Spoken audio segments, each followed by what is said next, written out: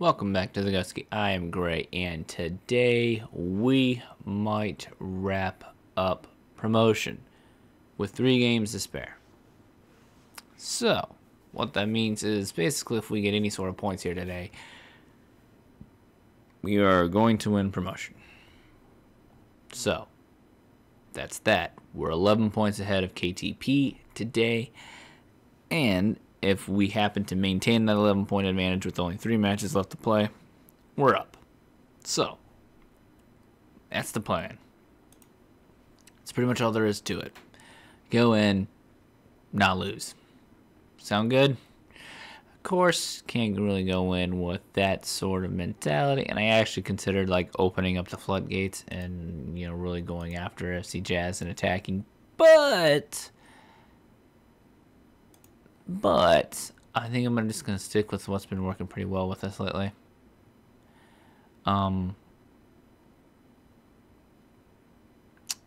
It's just, yeah, I'm just going to do that. Of course, they didn't really respond to that very well, but anyhow, yeah, it's kind of nice to come into this game knowing what you need to do. Like I said, I had some pretty close run-in things. I've lost the title by like 1 point before. I've won the title by 1 point. Those were both in Norway, I believe, if I remember right. Yeah, I think those are both in Norway. Well, when I had a club there, but oof, passing movement isn't bad. Just absolutely. And they get that tackle in right at the last second. Jesus, we're really simming through a ton of this shit today. Look, we're already 12 minutes into it, and we're not even really into the game yet. But anyhow, I did not tell you, Mika Nurmela is injured for like 3 to 4 weeks, so I don't think he announced his retirement or anything like that. He's like 42 years old. But he's gone for the rest of the season. Obviously, I mean, we only got like 3 matches left, and it's about 5 days in between each one. So, yeah. Not really the end of the world. As you see, I dropped Harala back there to pair up with Owusu, and we should be fine. And Hananen just then takes over in midfield with Ose, and oh boy, what the fuck was that? Jesus. Talk about panicky defending. Holy hell. Like 3 guys go on the ground there. Shit. Anyway, hopefully we can, there we go. Now, oh, there you go. Use that pace. Just run forward with the ball. Bomb forward. That's it. Just get up there. Oof. And oh my God, Stafsila. Nice. That's his 12th goal of the season. That's good to see. And a 1-goal lead already. We've been pretty good protecting this as of late. In truth, I mean, I think that's one thing too I've noticed with this formation in particular. It's not a formation that does very well falling behind. It's kind of predicated on not conceding. If you don't concede, oh boy. If you don't concede, you're in good shape. Of course, that's just football in general, though. But I mean, it's just, as I said before, this formation just doesn't create enough. How the hell is that not out? This formation just really doesn't create enough chances sometimes.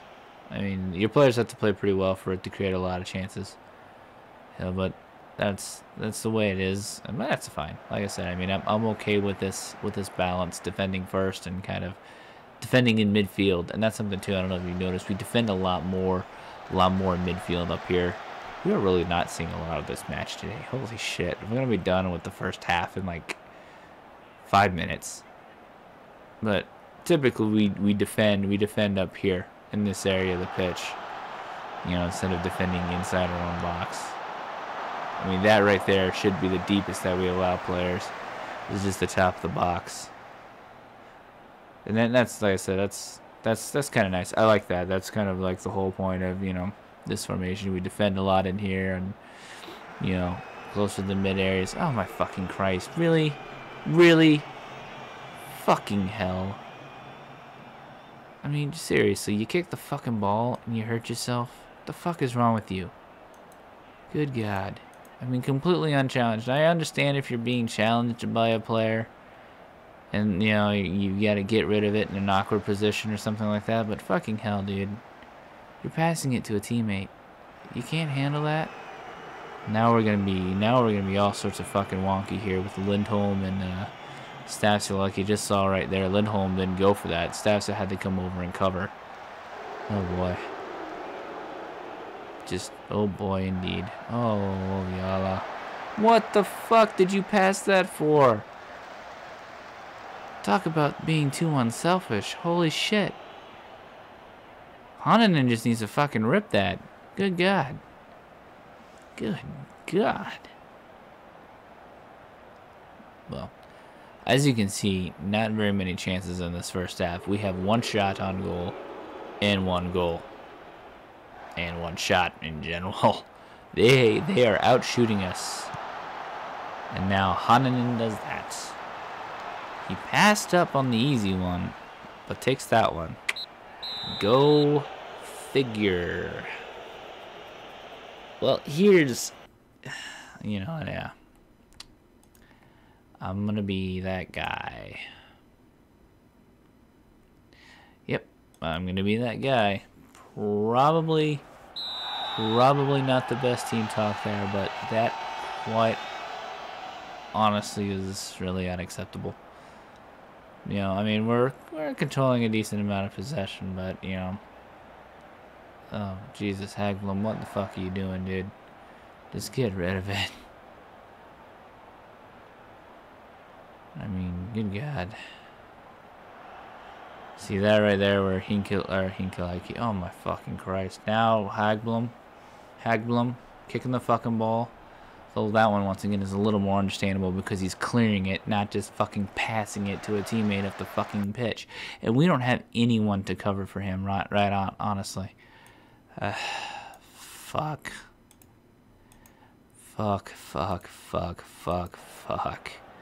That's all I've got to say. I'm gonna tell you right now, these way offsides. Or not. Jesus. There's nothing more frustrating as a manager. What the fuck? You took 10 minutes to fucking call that. If you'd have raised this flag long before that happened, you would have avoided the fucking injury to my player, you jackass. Fucking hell. Anyhow, I need to switch this because I had no real fucking choice here. At least have a true defender in the middle, at least. But there's nothing more frustrating as a manager than having to substitute your players. You only get 3. It's one thing in like basketball, for example, where you have you have a rotation. You know, I mean, and you can substitute people freely. But it's something different in football. I mean, you've only got 3 substitutions, and there's nothing more fucking frustrating than having to use those when you don't want to. There's nothing more irritating. You feel so helpless. Oh fuck, seriously. Well, we just lost this fucking match. That's just fucking unbelievable. All because of the first fucking 10 minutes of the second half. What the fuck are we doing here? Thank you. Just fucking score the thing. That's something too I've had a problem coping with is why the fuck even at these lower levels, although this division isn't too terrible, why the fuck are at these lower levels are the players still that good? You know, like that they'd never miss from the spot. I've never seen fuck you. I mean, you never see the opposition miss from the spot. Never. Ever. And see, and that's, once again, that's the fucking, oh, fuck you. Oh, Jesus. You know, like I was saying, the most frustrating thing in the world is not being able to use your substitutions the way you should. You know, the way you can. you know, being forced into this sort of fucking shit is so goddamn annoying. I mean, now I'm pretty much just, you know, I might as well just keep him out there. I mean, I probably shouldn't because of the way they're fucking playing and the amount of fouls we're racking up once again. It's very likely we've already conceded a corner. And that's something, too. I mean, I got to play Rins out of position because I have no one that's going to play, you know, no one who can play defender. As far as I know, I'm pretty sure. I'm gonna take a look at this, but I'm pretty damn sure I don't have anyone who can cover there. Probably should have looked before I got all pissed off and bent out of shape, but, you know, it's just me. What are you gonna expect?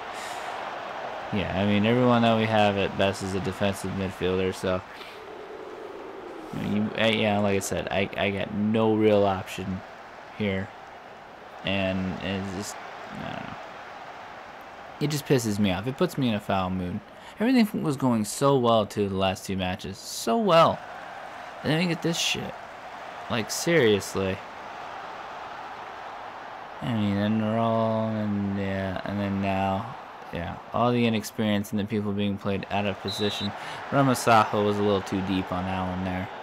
But then again, I mean, what the fuck can he do? He's covering with a Renz who shouldn't be in there anyway. And has already conceded a penalty kick, so I mean, you know, you sacrifice so fucking much when this happens. So much. I mean, this is the sort of shit. Nice run there, but what can we finish? Oh my lord. Oof. I thought Ramasaha was gonna be a hero there for half a second. I mean, attacking we're not too bad. It's just that defending, for obvious reasons, that's fucking worrying me that we're not going to be able to seal up the league right here. Yeah. Oh boy. Oh no. Oh no, no. Okay. Oh boy. I thought that was going to be one of those bullshit, you know, defender tackles the ball right into the path of a oncoming attacker and he just says, hey, I'll just take that and score with it because that's better service than I get from my own teammates. But nope. Not that time. We were putting up better... Oh boy. Oh boy. Better attacking play here, but... Clearly not good enough. So we're gonna, if we survive this, we will literally limp into the Irish. I keep wanting to call it the Irish. I spend so much time in that league that just rolls off the fucking tongue. It really does. I apologize. Oh, say wonderful. But no one can finish. And the ones who can finish put it right on the keeper. Or actually, I shouldn't say that. I should say the ones who can finish. The ones who can finish get denied by a damn good save. What the fuck, Haninen? Oh my. Well, on the bright side, the time is winding down ever so slowly. Like the first half was going quick as fuck, and now here we are. Just limping along.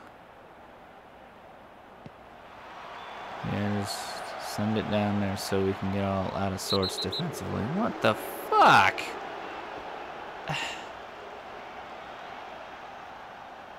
Jesus.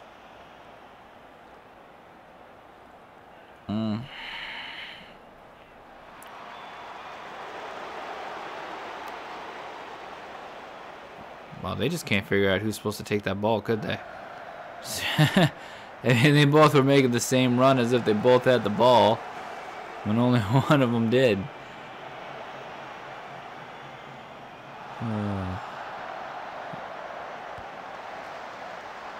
Oh, sweet Christ. I thought that was going to be an own goal. I was like right on that back post, too. Just right on that. Just drifting.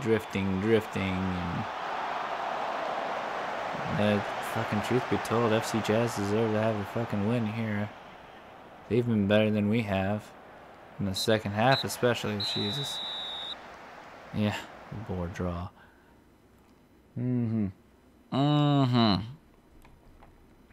Well, that simply put was bullshit.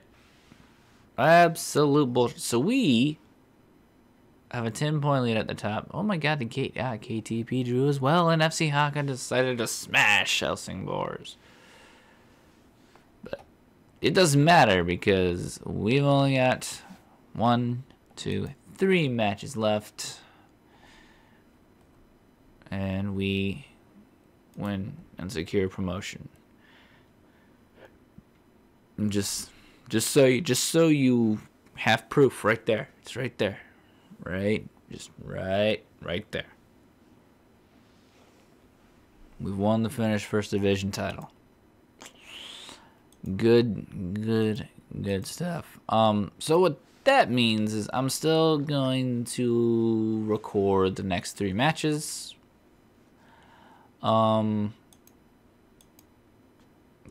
fuck you. I'm gonna still get pissed off and irritated because I don't like losing. But that's pretty much it. I mean, and then after that, I'll go over this again in the very last video. Maybe all 3. I don't fucking know. But then after that, I'm going to simulate off screen throughout the whole off season. Take care of all that shit. Hopefully got all of our ducks in a row. Hopefully we'll get a bit of a cash injection or at least have some money. I'll figure out contracts myself. I don't think there's really any fan favorites or anyone that has really performed all that well, but we'll kind of go over that probably in the last episode. I will do like an off-season episode, meaning I'll probably just update you, just do an update video on like everyone that's come and gone, shit like that. I still have some time, like I said, to kind of decide on the contracts, and hopefully, I mean, if I have to, I'll have to make money that, well, not really make money, but make room that way by releasing players and not re-signing some of them. I think we've kind of gone through the course of the season and kind of figured out who we need to keep, who's going to be worthwhile. I mean, obviously, I don't foresee any changes in midfield. I honestly think some of those older defenders are probably going to be gone. But that also requires then making it absolutely imperative that we do sign better defenders, and I think we'll be able to find better ones. I mean, I think they're out there. We just got to go and. I mean, it's going to be, like I said, it's going to be kind of a risk, but it's going to be really a calculated risk. I think we're going to do all right. But, like I said, that's just kind of an idea of things to come. If people start watching this LP and stuff like that as we continue to do it, if there's anyone, obviously that you like or, worthy of, staying here, shit like that, any fan favorites, whatever you want to call it. I mean, obviously make those opinions heard. All that good shit, comment, and all that good stuff on the videos. Just because, well, what the hell, why not, A little fan interaction that way isn't terrible, right? Right. I'm not saying I'm going to let you call the shots, but, sometimes the second opinion really does help out, in all honesty. It really does. It helps me. Just someone like approaching things, just looking at things a different way, or it's just someone else, that other, especially when you're on the fence about somebody, just someone else saying, yeah, they're pretty good, or nah, dump them. Quite often that'll be it, or the put them on loan, and then if something better comes along, and that's happened to me a few times too. I kept the player because I'm like, oh no, I like him, and then I'd send him on loan to get him some time, and then in the year that he's gone, I find someone else that I like better and fits better and all that good shit. But anyhow, that is what it is. If you made it this far on YouTube, I'll ramble on more next time. Like, subscribe, comment, all that good shit. Bye.